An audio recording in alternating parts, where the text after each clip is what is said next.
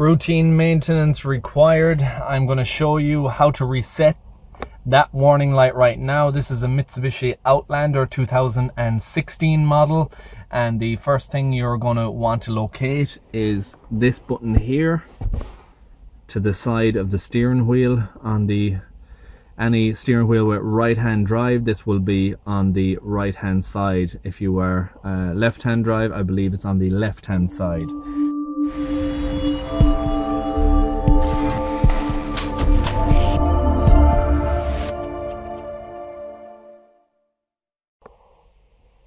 So what you'll need to do, I'll turn off the light there. So what you'll need to do is, with the ignition key turned off, you go ahead and press that button at the side here to the right hand side of the wheel, and you scroll across until you get the spanner warning, which is there.